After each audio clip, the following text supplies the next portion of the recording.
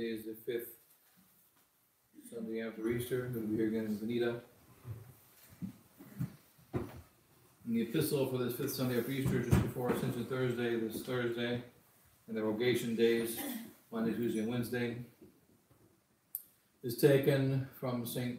James's Epistle, chapter 1. Dearly beloved, be ye doers of the word, and not hearers only, deceiving your own selves.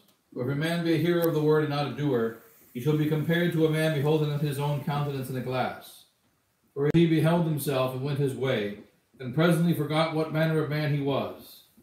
But he that hath looked into the perfect law of liberty, and hath continued therein, not becoming a forgetful hearer, but a doer of the work, this man shall be blessed in his deed. And if any man think himself to be religious, not bridling his tongue, but deceiving his own heart, this man's religion is vain. Religion clean and undefiled before God the Father is this, to visit the fatherless and the widows in their tribulation, and to keep oneself unspotted from this world.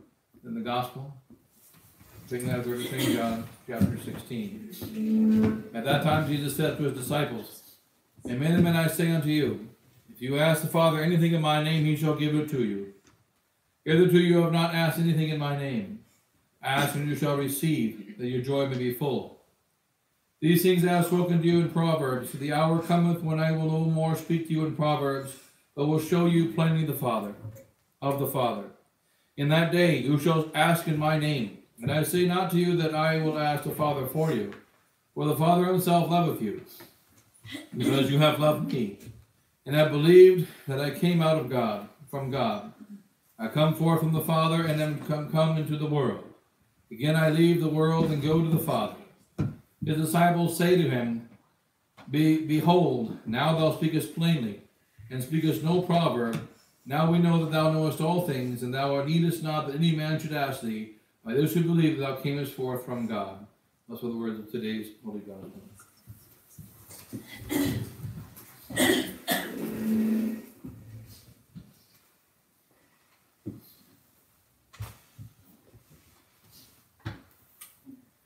And the Father, Son, and Holy Ghost, amen. Today is the few days before our Lord Jesus Christ arises into heaven on Ascension Thursday, and this is the time of the consideration of prayer. Prayer means to lift the mind and heart to God, and we know that this time between today, Ascension Sunday after the 5th Sunday after Easter, and Ascension Thursday are the last few days in which the Lord Jesus Christ is on the earth. And we see throughout history that whatever you ask a man first, by the time he goes to fulfill the request, he may forget. But the thing you ask just before he goes to fulfill requests, this thing he shall remember. So when it comes to the asking of prayers, asking of requests, it's best to be the last one to ask rather than to be the first one to ask. Because then you have much greater likelihood of having your prayer heard. Hence, we have this custom and consideration in the last 2 days before Ascension. Our Lord Jesus Christ is going to go up into heaven to be at the right hand of the Father. And so on Monday, Tuesday, and Wednesday of this week, we have the Rogation days, which means the asking days. And we are asking specifically for what is needed for our life in this earth. Now, one of the most necessary things for our life in this earth is to be in the state of sanctifying grace, and to have the faith. But we also need health. We also need food. We also need shelter. We also need clothing. We need material things. We need to see that the wheat grows. We need to see that there's going to be a harvest. And we're at the beginning of the springtime of the year, and the harvest is either planted, and it shall bear fruit in the fall, or it is not planted, and it shall not bear fruit in the fall. And so here, to the teaching of man previous to our 20th century, where we know little about anything about farming, there is a recognition that he who wants to have fruit in the fall, and he who wants to survive the winter, he had better do some planting in the spring. And if he doesn't do planting in the spring, he can pray all he wants for the wheat to come. He can pray all he wants for the fruit to be gathered. But this prayer shall not be heard. And the Lord Jesus Christ says in these last few days before he goes into Ascension, there are prayers and there are prayers. Remember our Lord said in the Gospel, he who says to me, Lord, Lord, shall not enter the kingdom of heaven. Made it very clear that those who only pray, that means beg and ask, they shall not enter the kingdom of heaven. In Wisdom chapter 7, or chapter 5, we see that the final prayer that shall ever be said is going to be the prayer of the damned. There is no prayer in heaven, but there shall be prayer in hell. And the Wisdom of chapter 5 speaks of the prayer of the damned. When the damned shall be burning in hell, and they say, we fools, we estimated their life as madness. But behold how now they are in the state of glory, and we are in the state of suffering, and they shall ask to cease to exist. They shall ask for their pain to stop. They shall beg for the misery of hell to end, and that they shall cease to exist. Because they hate God, they shall not desire God, but they shall desire to cease to exist, and they shall pray. They shall also desire that their pain be taken from them, and they shall pray. It's what happens in hell. They pray. But their prayer is not accompanied by works. Not only that, but their prayer is fully satanic and demonic. Because the only one that can answer prayer is God. But they hate God, and yet they still pray and they beg. Our Lord Jesus Christ said, those who say, Lord, Lord, shall not enter the kingdom of heaven, but those who do the will of my Father. So that there is prayer, those who say, Lord, Lord, and then there is prayer. Remember the good thief when he prayed upon the cross. He said, remember me when thou comest into thy kingdom. But before he said that prayer, what did he do? He had lived a perfectly evil life. On that morning of Good Friday, he cursed Christ just as much as the bad thief. He hated Christ just as much that day as the bad thief did. But something changed inside of the thief while he hung upon the cross. And before he could say, remember me, he had to do something beforehand that his prayer might be heard. Because a prayer equals a begging. Prayer is a begging of God or of a benefactor for a benefice, for something that we want, for something that we need. And if you're going to want that prayer to be fulfilled or to be heard, we had better do something that will move the heart of the benefactor to hear our prayer. So what did St. Dismas do, who had cursed Christ only minutes before? He said, this man suffered we have suffered the just reward of our crimes. He made a distinction between himself and God. There are 3 men hanging on that cross. There are 3 men being crucified. 3 men dying by the command of Pilate. And 3 dying the same death. So they must be the same. So Dismas and Gesmas must be the same as Jesus Christ. So Gesmas thinks. And Gesmas also prays, because he says, O Lord Jesus Christ, if thou be the Son of God, prove it. Hear my prayer. Save yourself and save us. Prove your God by coming down from the cross. Prove your God by saving us. He had a specific demand, and that meant he wanted to come off the cross. And why did he want to come off the cross? Bishop Sheen says most clearly the real reason why he wanted to come off the cross. And this is the reason why most of us want to come off the cross. We are not much different from Gesmas. He wanted to come off the cross. And why did he want to come off the cross? To continue his life of thievery and murdery and the like. That's why he wanted to come off the cross. He wanted to come off the cross because he didn't like suffering. He didn't realize that suffering came into the world because of sin. And Gesmas was only hanging on that cross because he was a murderer. He was only hanging on that cross because he was a thief. He was only on the cross because he deserved to hang on that cross, but he could care less about his being a murderer. He could care less about his being a thief. He just wanted off the cross without getting rid of the cause of the cross. Hence, his prayer was not heard. And the tradition tells us, those are witnesses of the cross, that birds came and ate out the eyes of Gesmas so that he was blinded. And in despair, he died of a broken leg. He died at the same time as Dismas died. He prayed at the same time that Dismas prayed. And Gesmas now burns in hell after saying a prayer on his deathbed. And Dismas is now a saint in heaven after saying a prayer on his deathbed. So many pray upon their deathbed. So many, as they are dying, they say, Lord, save us. Lord, save me. But why do they want to be saved?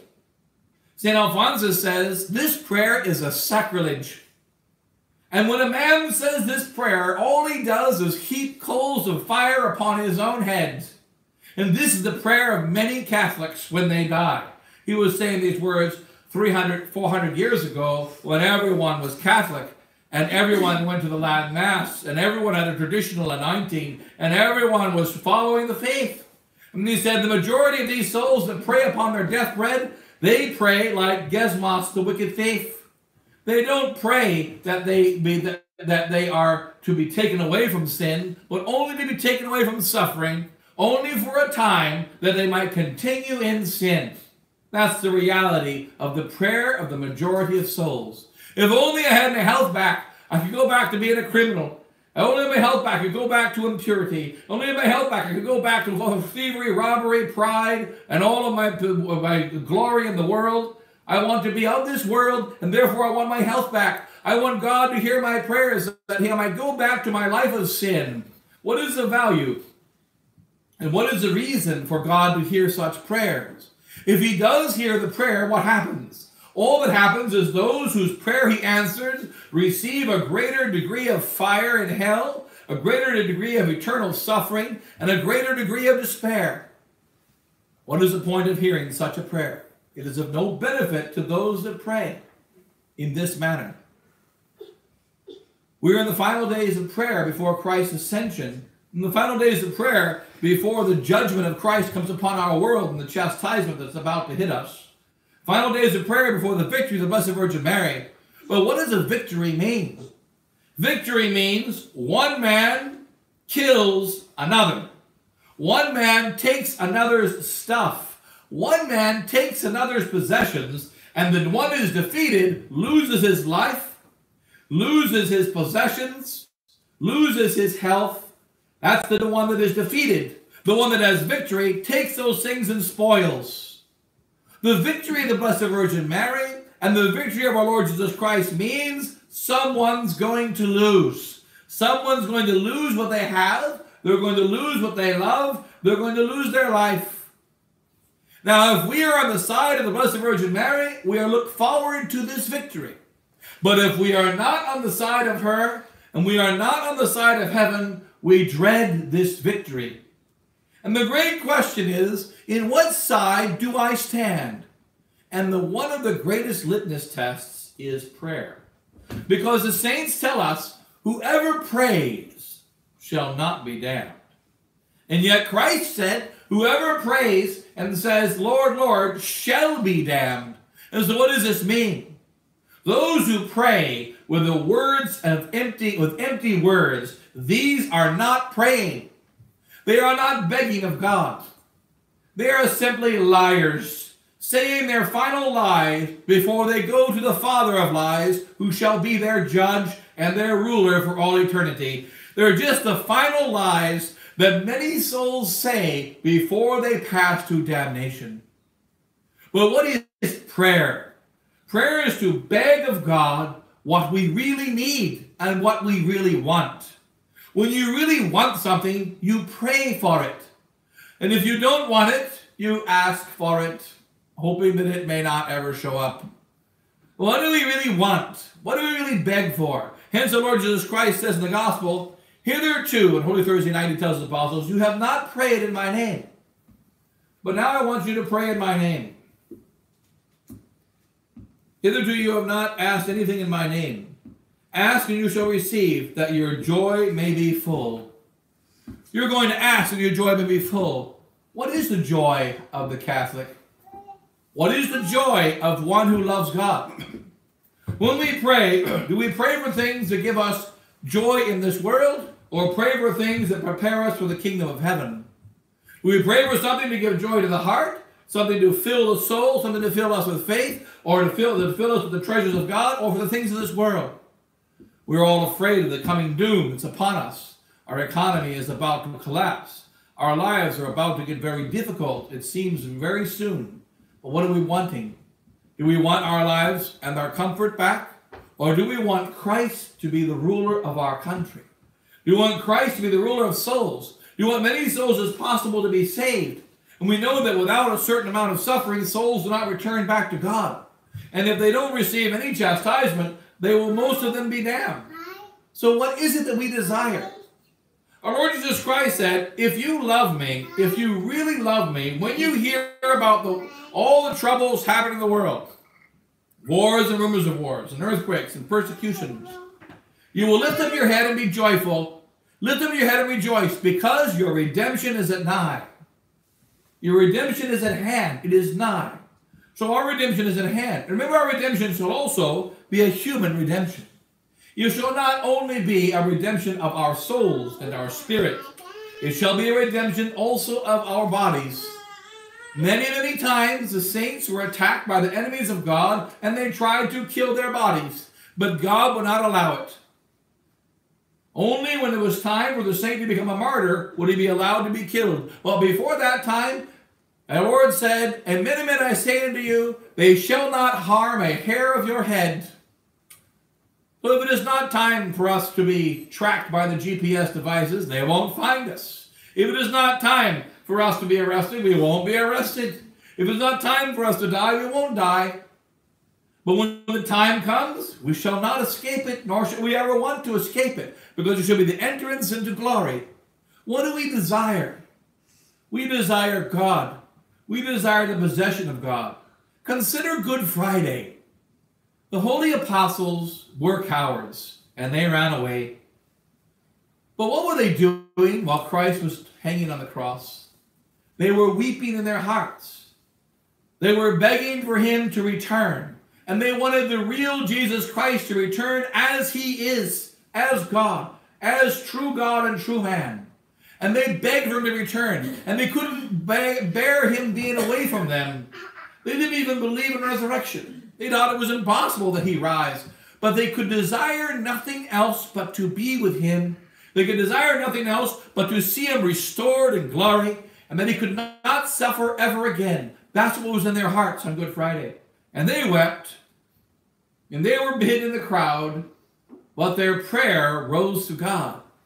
Just like it says in the book of Tobias, that when Sarah wept, and when Tobias wept, because Tobias' wife turned on him, and he was abandoned, and Sarah's only last faithful servant turned on her, and she was abandoned, and they were alone, completely isolated from the entire world, and they wept on the same day. Tobias did not know Sarah, and Sarah did not know in any way Tobias, and they were very far from one another.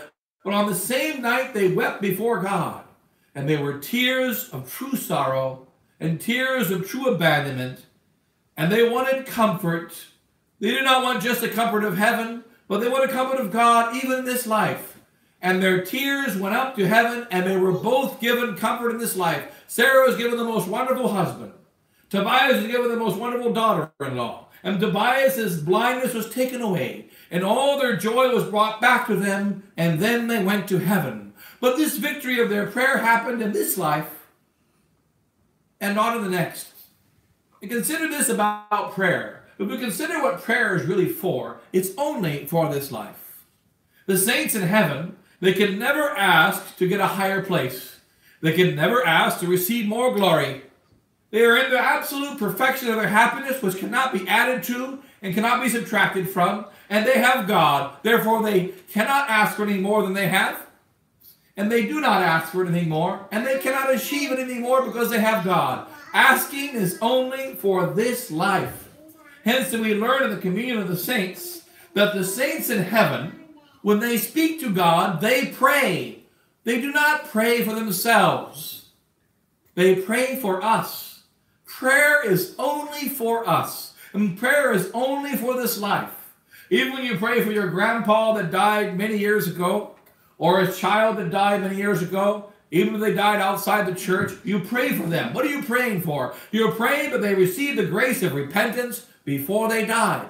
You're praying that they responded to the grace of God before they died. You're praying that they responded and received a greater place in heaven, or were taken away from hell and received a place in heaven, even if they had to pass through purgatory. Prayer is only for this life, not for the next. Hence, we find in prayer that there is not only a supernatural, spiritual side for the glory of heaven, there is a natural, physical side. For instance, those that are very wise, St. Mary Magdalene de Pazzi was one of them.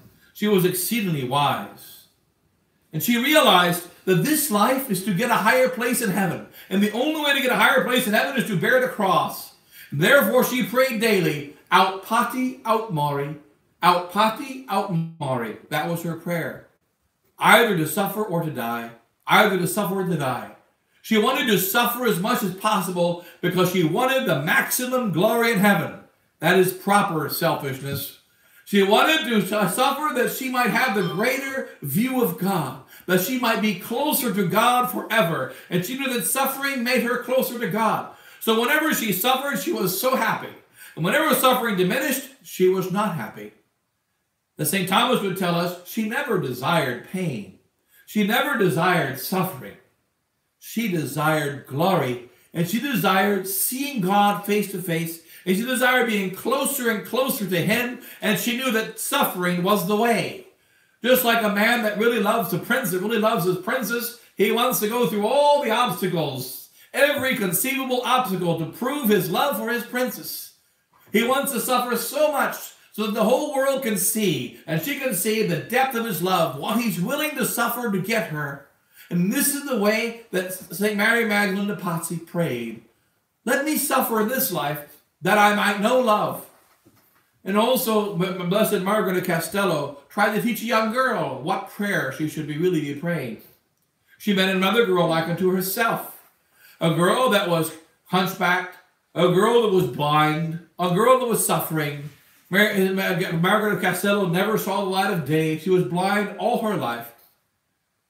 But she saw God, and she saw the angels, and she levitated every day, and she was filled with such joy and happiness in her hunchback and in her pain that she knew happiness in this life that none of us will ever know. And now she's even happier in heaven. But she told another girl who she found that I was also born blind. You were also born blind? You were also sick and weak like me? Then let me tell you, if you really want to be happy, do not ask to see. Because if your eyes are open to this world, you will see sin. How many sins have I seen in my life? I have never seen one. Therefore, I have most blessed eyes. I have never wanted to see with my eyes in this world because my eyes will always be perfect and I shall see heaven. And I shall Jesus Christ in absolute wonder and perfection. I desire to remain blind. And if you really want to be happy, don't ask to see, but ask to remain blind. And the girl thought about it for a short time. She said, you know what, I thought about it, but I want to be able to see. So, in sorrow, Blessed Margaret cured her blindness. And we don't even remember the name of that girl. She would have been a great saint. But for a few years, she saw the colors of this world. And then she died. But Margaret, who died 800 years ago, sees God face to face and sees all colors in a beautiful way that even though her eyes are restored, as our eyes shall also be restored. When she looks at the colors of the world, she will see so much more beautiful color that is beyond our ability to see. She will have such a more wonderful view. Now, what is prayer?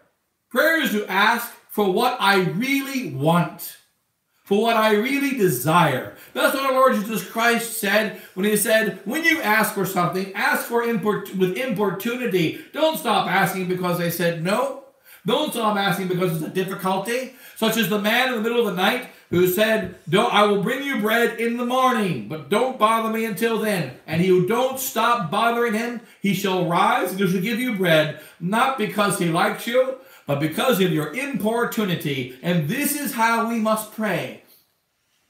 Now, this prayer requires action. It requires movement in our heart. Hence, in the case of Dismas, what did he do? He said, we suffer the just reward of our crimes. We are on a cross as Jesus Christ is on a cross, but we are not on the same cross. We were not scourged and he was scourged. We are not crowned with thorns and he was crowned with thorns. And we are not the reason of death. It's because they hate Jesus Christ that all three of us must die. The only reason there is death in the world is because we hated God. If there was no hatred of God, there will be no death for men. Do you not know that I would not die, St. Dismas, and you would not die, Gesmas, if we did not hate Jesus Christ? If there was no hatred of him, there would be no death. And the reason there is death is because of our sins. So he made a distinction between himself and God. And this is the foundation of prayer, which is called humility. The recognition of the truth that I am deserving of nothing and God is deserving of all. And then he continues in his prayer. Remember me when thou comest into thy kingdom. Now once Dismas has expressed his heart, once he has made the distinction between himself and God, once he has recognized the worthiness with which he dies, and yet Christ is not worthy of death, then whatever he asks, Christ shall hear. He's going to hear. So many words and so many prayers are made by so many souls, and they are not heard. And the real reason is because we don't desire what God desires. And what we really desire, we don't say honestly before God. The wicked one desired, Dismas, I want to continue my life of sin. I want to continue my life of mediocrity. I want to go back to the old days. That's what I really want. But they can't say that out loud because he's supposed to be a Jew, because he's supposed to be a Catholic, because he's supposed to be a good one. So he says, save yourself and save us. This is all a lie. He could care less if Jesus Christ is saved from the cross. He only wants to be saved from the cross. If supposing Dismas was taken down from the cross, would he have tried to save our Lord? Would he have tried to say St. Dismas? Gesmas would not. He would have run away. He was a liar. And this last prayer was a lie. Let us make sure that our prayers are not lies, but they truly come from the inner heart. We want this chastisement to come. We want the victory of Mary to come. We want the world to become fully Catholic. We want souls to return to God. We want the errors and heresies of Vatican II to be eradicated and wiped out. We want happiness in our hearts. We want to be saved from the wickedness that the world is putting down upon us. We want those that are being persecuted and those that are being murdered, such as by these vaccines, and those being murdered by the wicked rules of our modern governments, and those suffering greatly by the wicked rules of our governments throughout the entire world, making one world order. We want this suffering of the innocent and the widows and the orphans to be taken away. We want Christ to rule inside of hearts. But do we want that? Do we want these things? Or are they simply lies that proceed from our mouth? Hence our Lord Jesus Christ says, when you pray, pray with importunity. But if you only pray, if you only say words, if you only say, Lord, Lord, you shall not enter the kingdom of heaven. Hence religion pure and undefiled, as it says in the epistle today, is this, to visit the widow and the orphans, to take care to visit the imprisoned, to show that your prayer, that what you want to be done to yourself, what you want to happen to yourself, because you really desire it, you want it also for others. We want alms given to us by God. If we really want alms given by God, then let us give them away. As one day St. Maximilian Kolbe complained to God, to the Blessed Virgin Mary, I need help. I need money because I need to be able to continue building these printing presses and try to spread the faith. And she said, but don't you still have some? I don't have enough. And the Blessed Virgin Mary said to her, have you ever eaten lunch? Have you ever eaten dinner? He said, yes, I have. Well, what do? You empty the plate. And when the plate is empty, then the mother puts more food on the plate. Empty the plate, and I will fill it. The plate still has food on it. Eat it. And so he gave away all his things. And these are the economics of Maximilian Kolbe. And they're the economics of the saints. Very hard economics for us modern souls. But they are the economics of the saints. To give all away what God has given to us so that he can give more. And the fact is, he will give more. Let us learn that which prayer really is, and then let our prayer be made to God. Let the petition be made to God. As the wise man said to St. Augustine as he was dying, Augustine, there are many people asking you for miracles, and you are performing miracles. I am dying. Can you save me from death? And then Augustine said, if I could save you from death, wouldn't I save me? He said, don't change the subject. You just make me healed right now because I know you're dying and you have to do it before you die, so get busy right now. He said, okay, I'm sorry. And then he cured him. He didn't get an argument with Augustine. He begged and he begged. So it must be with us. Another man was speaking to another saint in the Middle Ages. He came to be a monk. And God had a vision, that saint, I forget the name of the saint. He was a lesser saint in the Middle Ages. And he said, you I've seen, God showed me that you are in hell. He showed me you will be damned. And I have no man who's damned working for me. Get away. And he said, well, at least say that I will not be damned. You are going to be damned. You are going to be damned. You are going to be damned. He said, I make sure I'm not damned. I'm not damned. I'm not damned. I'm not damned. And he wouldn't leave. And finally, the guardian angel of the saint came down and said, tell the man, leave me alone. God changed his mind. He won't be damned.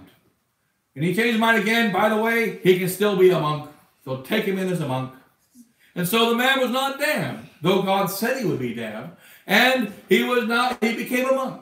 And remember the wise king of Nineveh, Jonas, the prophet of God, who of all the prophets stands with Jesus Christ in the most special way, because Jonas was 3 days in the belly of the whale. He preached most violently, and he said, this city shall be destroyed. And he preached violence as Christ preaches violence. He said, you shall be damned if you don't love me. You shall be damned because of your sins. You shall all be damned. And that is what Jonas preached for 3 days. And what happened? The king of Nineveh said, we will put sackcloth and ashes upon us. And not only all the men and children, but the beasts shall be all made to fast. And the whole city fasted. Not only men, but also the beasts. And then God changed his mind, and he did not condemn Nineveh. So it is with us. We are in a world that is deserving of great condemnation. In our own individual lives, in our family lives, in our city lives, in our church life, in our whole world's life, we are deserved of the greatest of condemnations. And yet, our Lord, if he hears us say, Lord, save us, Lord, save me, and Lord, save me, Lord, save me. And the leper that raised up his voice. And who told him to shut up? The apostles told him to be silent. The friends of Christ told him to be silent. But he cried out with a louder voice. And so the Lord saved him. And don't forget about the woman who touched his garment. And Christ was being beaten about by everyone. And a little woman touched only his garment, the hem of his garment. And he said, who touched me? And he was frustrated. And though there were thousands touching him, she knew exactly who he was talking about. Because when you pray, even if there's a large crowd around you that want to see Christ, and there's a large crowd that wants blessings from him, when he says, who touched me, we know to whom he speaks. If we really pray with our hearts. Therefore he said, Lord, it was I. And then he cured her. And also St. Augustine, St. Gregory the Great tells us, he was on his way to perform his 5th miracle, which was the raising the daughter of Jairus, or 4th miracle. But the schedule was changed because a woman changed the schedule. Because she wanted to be cured. The daughter of Jairus is dead. I know it's very touching, it's very important, but I've got the dropsy, and I need it to be fixed right now. And if I only touch the hem of his garment, I'm going to be saved. He's going to do something he thinks is important, like raising someone from the dead. But I've got the dropsy, for heaven's sakes. I need it to be cured. Does he cure the most important things? St. Anthony, the patron of lost things, he taught detachment and detachment and detachment and detachment. But he had one book he used to carry with him everywhere he went. And it was a book that had the breviary. There was no breviary at the time, but it had scripture in it. It had writings of early fathers before him. He lived in the 1200s. And we used it for preparation for his sermons and meditation. And the book was taken. The devil realized how attached he was to that book. So he got a wolf to steal the book in the middle of the night. And then Anthony wept. And he said, Lord, I really like that book. I want that book back. So much for detachment. And what happened? God became angry and spoke to the wolf. Wouldn't allow him to eat or destroy or damage the book. And he had to bring it back to Anthony. And hence he's the patron of lost things. You're not supposed to be attached to books. Or St. Blaise, the reason why we have candles, because of St. Blaise. And a woman who was attached to a pig. And she used to sleep with a pig. And one day the wolf took away the pig. And she was so upset that she lost the pig. She went to Blaise and said, Blaise, bring back my pig. And Blaise could say no to no one. Therefore the pig was brought back. Others asked to be taken off the cross, but they were not taken down. Others asked for everything to be given back to them, and it was not given back. But Anthony asked for a book. The old widow lady asked for a pig. Maybe reminded her of her husband. But the fact is that she liked to sleep with a pig. And the pig was brought back. God will bring back small things and great if we really desire. And furthermore, as St. Augustine tells us, what do we desire? I want you to have joy that your joy may be full. We want those things that God gives us from him and for him. That's what we want. We want what he wants. We have a similar heart to his. And therefore, when we ask for anything, he cannot say no. Let there be true prayer inside of our hearts and not empty words of liars.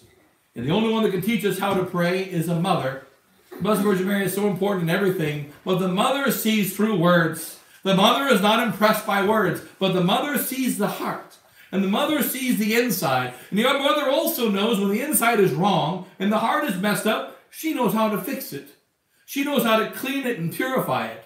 So let's ask the Blessed Virgin Mary to teach us how to clean and fix our prayers, so that when our Lord goes up into heaven, and when the time comes for us to be near unto our judgment, we will pray with a prayer that shall be heard. We bless you all, in the name of the Father, and the Son, and the Holy Ghost. Amen.